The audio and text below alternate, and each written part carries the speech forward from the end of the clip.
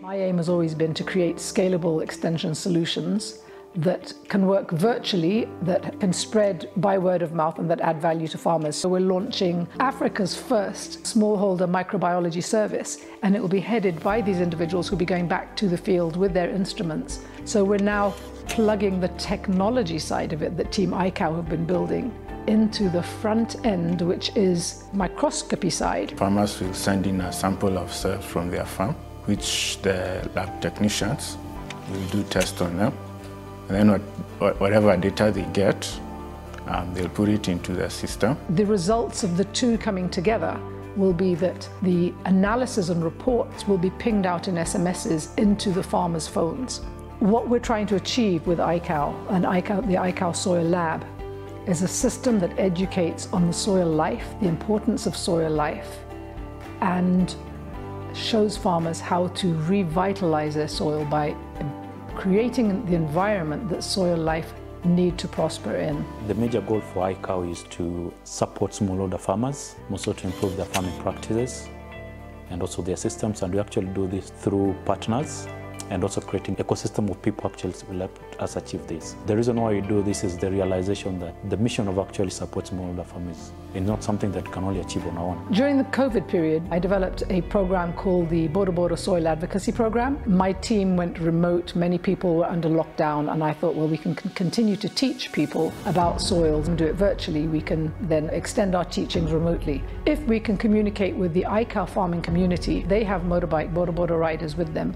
Would they like to extend a program through us to them on learning about soil biology and compost making, take that into their families and communities? So that's really where it all started 2 years ago. That's what differentiates iCow from other platforms. It's that everything that we do, even in how we develop our platforms, even in how we embark on our research, the farmer comes first.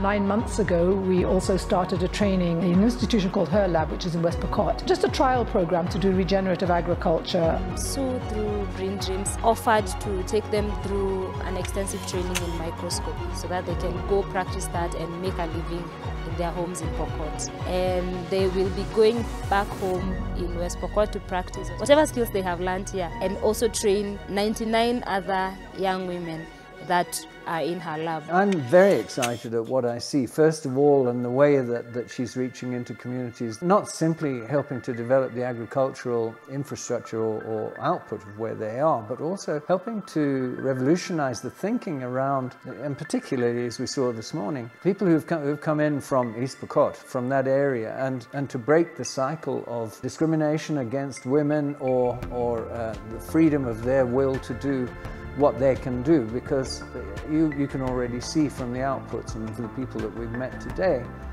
that they are just as important, if not more so, in transforming and changing women's lives all over Kenya, which I think is a very, very important thing. What I did want to do and thought that I could do was get these girls to work with the ladies in their community and with the families in the community, and again, looking at helping from the aspects of soil, turn them into soil advocates on the ground. What we have done is ensured that all the students coming into the iCow soil advocacy classes and doing a 3 to 6 month course on soil advocacy and soil microbiology. We encourage students to apply for certificates to an international organization. This is the famous Dr. Elaine Ingham Soil Food Web School. I believe that our course puts students onto the first rung of the ladder to be able to enter those classes with rounded knowledge already there, so that classes become easier. A student entry point is our 6 months classes. If they're lucky and they get a scholarship, they can move on to the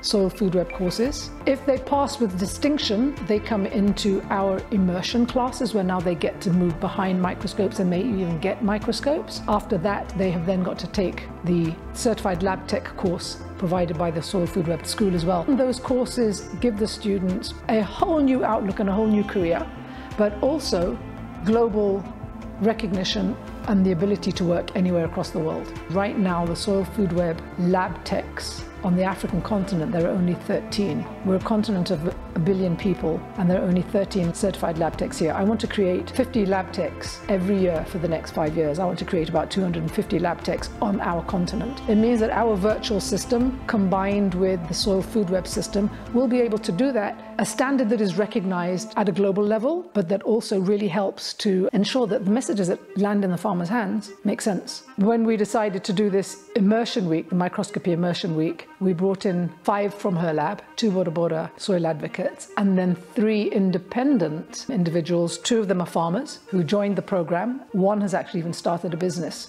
now, the Soil Revolution. It's amazing. When a farmer is able to get reports in very fast turnaround times, it will make all this work all that much easier. Remember, we are going with the microscopes back to our communities. 3, 2, 1.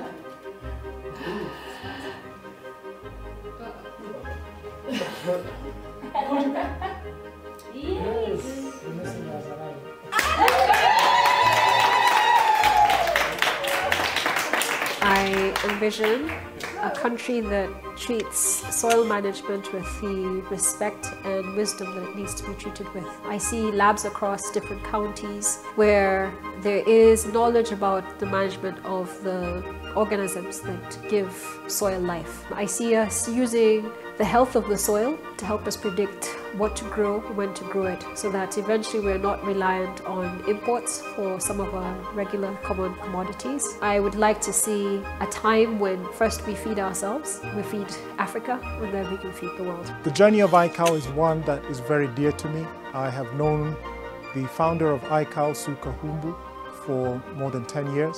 Today's an exciting day to be here at the iCow Smallholder Soil Microbiology Service. I've just witnessed an amazing class that has graduated. It's a culmination of 2 years of hard work, of training, of inspiring young people and equipping these very young people with the skills they need and the tools to go and serve their communities. Setting up their own businesses, dealing with local farmers on the ground, and that way you can see the whole nation of Kenya prospering, I think, in the long run, if this can really be scaled up, where we understand what's in our soil, what is needed to improve it, and produce, as I say, quality food for the future. We have seen a representation of a number of counties which are well represented, and it would be my concern and interest to increase the number such that every county is represented, and we have this expert at county level, and this one would be able to support the farmers at that level. My next plan is to find ways of getting funding to get the students through the system as fast as possible. The model is in place, the system is in place, the system works end to end, and just get the money to push. We've got the funnel, get as many students in and help them climb the ladder. Congratulations to all the participants, the young women that have graduated.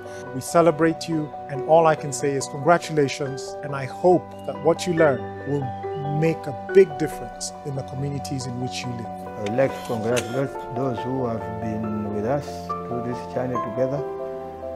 Actually, I also give thanks to Team Makweni. We are not just us two. There are others whom we have trained us as Makweni Soil Advocates, and we work together. Even the exposure to a larger community of people who are practicing the same, basically people who have the same vision. We are able to share our experiences. We are able to give advices to each other. That also plays a huge role in motivating us and keeping us going. I'd like to congratulate all the students that we have been here with them, and I'm wishing all the best for each and every one of them. You can see the passion, you can see the determination to learn science. And I think to go from here back, as I say, to their counties, establish businesses and help their fellow Kenyans, particularly farmers. Well done to them.